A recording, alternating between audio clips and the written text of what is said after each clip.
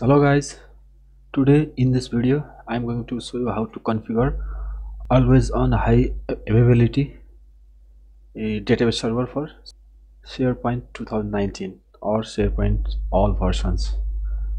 I have two database server, node 1 and node 2, one domain controller. This is SQL witness. I'm not going to use as witness. I will just configure a failover cluster to monitor the failover, and I have one SharePoint server. In this SharePoint server I have already configured SharePoint. Just need to connect to the database. SharePoint server is ready but not connected to the database. First I will configure always on high availability database server, then after I will connect the SharePoint server to database. First of all, we need to configure some service accounts or services. Go to services,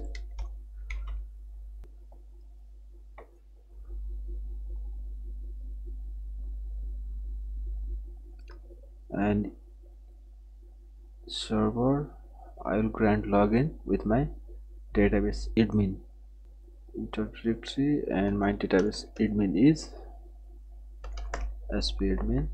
Check names, okay. Provide password,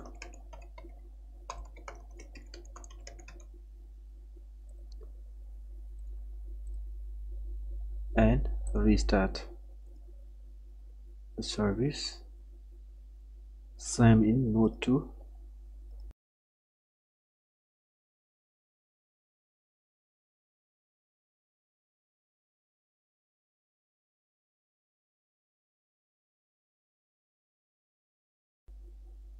Apply and okay. Restart service. Okay, service is restarted.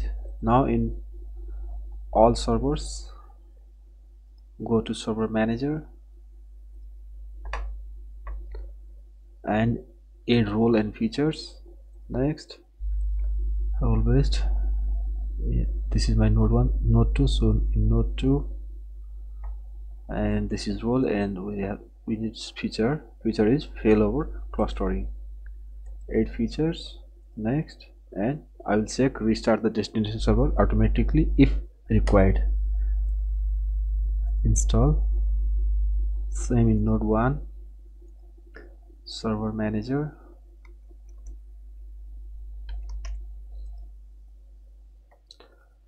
add roles. Next, and this is my node 1. Next in feature failover clustering, okay. Next, install. Okay, I just forgot to check restart required, and also here server manager,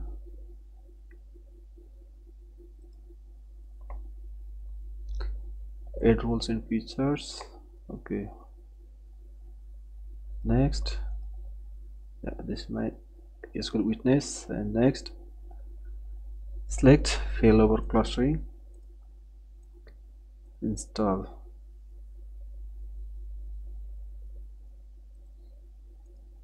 Yeah, it is installing. Installation is succeeded. Close. I'm going to close this one, and check node 2.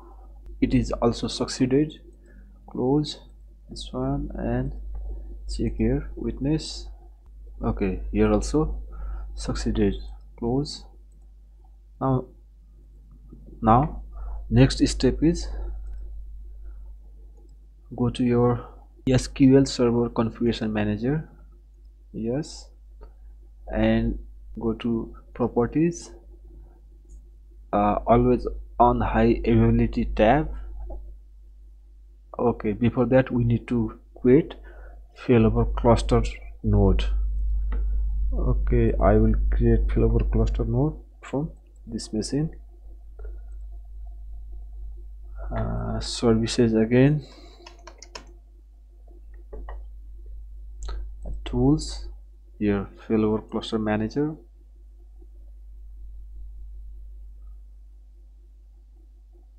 and first of all we need to validate configuration.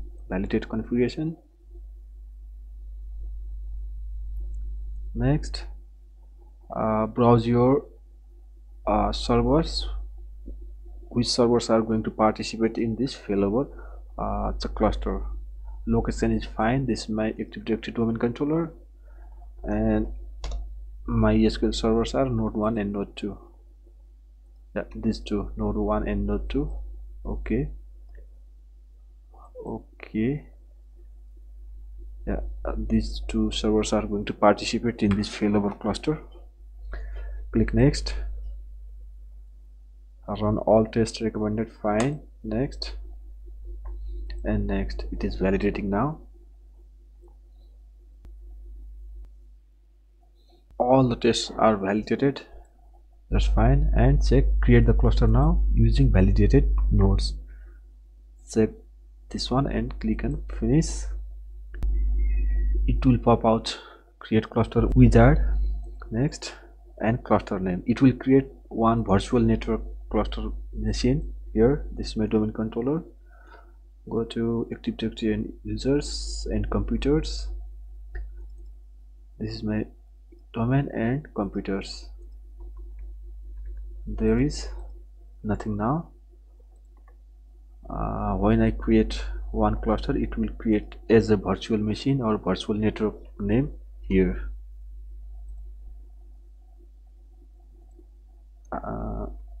My cluster, I will create my cluster.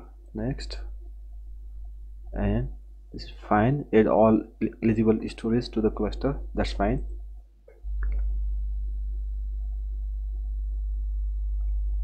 Farming cluster, my cluster. This my cluster name will be created in domain controller. Here, just refresh. Here, this is my cluster. Okay, that's fine. This is my cluster and nodes are node 1 and node 2. That's fine. Now next step, here go to server, SQL Server services properties. In always high availability tab, it is already taken the failover the cluster name, and check enable always on high availability groups. Apply. Okay, and restart the service. Same to the node 2. Configuration manager.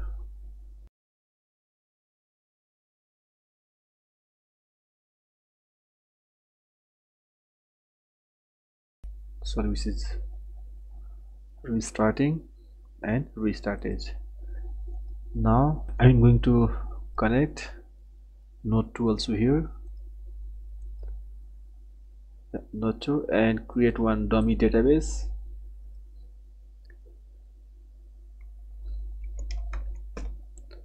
Dummy and okay. First take full backup. I will continue with default location.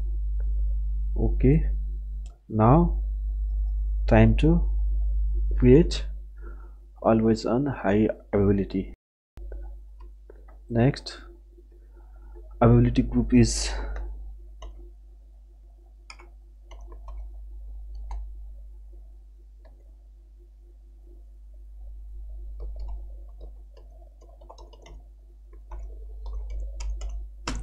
Windows Server Failover Cluster, database level health detection, and Power Database DTC support. Next, this is the dummy and meets prerequisites. If you didn't take the full backup, it will says the requirement is not met. So first take full backup. Then next, Yeah, this is my primary, and I need to add replica or secondary or replica is not to connect. That's fine. I will redable secondary, yes, and endpoints, that's fine. Backup preference, prefer secondary, that's fine, and priority is 50-50, that's fine for me. Listener, okay, I will create listener means one virtual database server name, you can say. So my DB port is my database server default port, so I will keep the default port. And if you have static IP, you have to define here. I will continue with DHCP, and this is my network, that's fine. And yeah, that's fine. Listener, backups, endpoints, replicas, listeners, and it will create my DB1 virtual database server. Click next, yes, and automatic seeding, and next. All are green and pass, next, and click on finish.